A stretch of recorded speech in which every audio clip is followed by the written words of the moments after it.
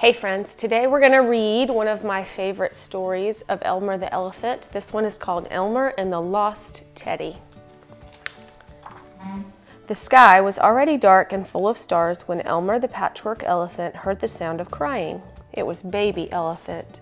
"He can't sleep," said Baby Elephant's mother. "He wants his Teddy. We took Teddy with us on a picnic and somewhere we lost it." I want you to think about if you've ever lost something that was important to you. "Never mind," said Elmer. "I'll lend him my Teddy. Tomorrow we'll look for the lost one." Elmer went away and came back with his Teddy. Baby Elephant smiled and was soon fast asleep with Elmer's Teddy beside him. You see Elmer's Teddy? He looks like Elmer, doesn't he? The next day, Elmer set off in search of the lost Teddy. He hadn't gone far when he met his cousin Wilbur. "Hello, Wilbur," said Elmer. "I'm looking for Baby Elephant's lost Teddy. Have you seen it?" "No," said Wilbur, "but if I find it, I'll call you."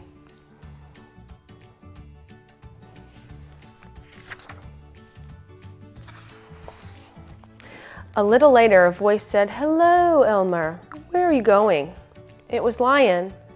"Baby Elephant has lost his Teddy and I'm looking for it," said Elmer. "Oh dear," said Lion. "Baby Lion would be very upset if he lost his Teddy. If I find it, I'll call you. Maybe Tiger has seen it."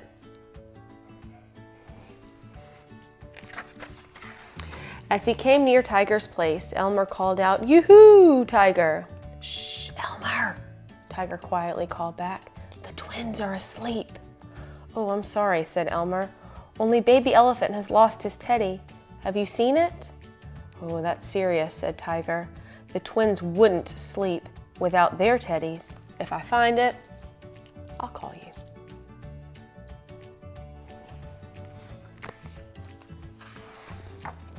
After that, Elmer visited all of the other animals. All the young ones had their Teddies, even Crocodile. But none of them had seen Baby Elephant's Teddy. They all said the same thing: "If we find it, we'll call you."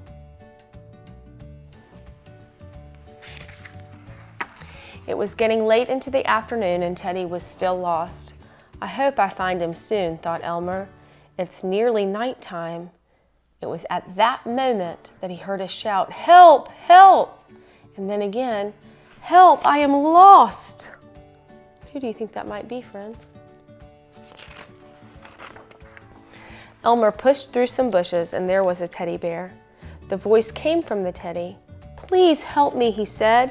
"I'm lost. I want Baby Elephant."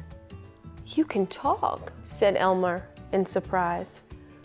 "Please take me home," said Teddy. "I can't sleep without Baby Elephant." So it seems like Teddy feels the same way about Baby Elephant. Elmer still stared. "Your mouth isn't moving," he said. Just then Wilbur appeared from the bushes. "Wilbur," laughed Elmer, "I might have known it was you making Teddy speak." So was it really Teddy talking that time? Wilbur chuckled. "I'd said I'd call you if I found Teddy," he said, "and I did. Come on, let's take Teddy home to Baby Elephant. It's getting dark." So they set off all three together, singing as they went. Baby Elephant was so excited to see his Teddy again and quickly gave back Elmer's Teddy. Baby Elephant's mother couldn't thank Elmer and Wilbur enough. "Elmer," said Wilbur, "weren't you worried that Baby Elephant would want to keep your Teddy? Your Teddy is very different. It's special." "But Wilbur, didn't you know?" said Elmer in surprise. "You don't have to be different to be special. All Teddies are special, especially your own." And that's the end of Elmer's story about the lost Teddy. So now, friends, I want you to go and try to write your own story about a time that you've lost something. In my example, I wrote a story about Henry losing his favorite lovey. You don't have to write about a lovey. It can be anything, and try to post on Seesaw. Have fun!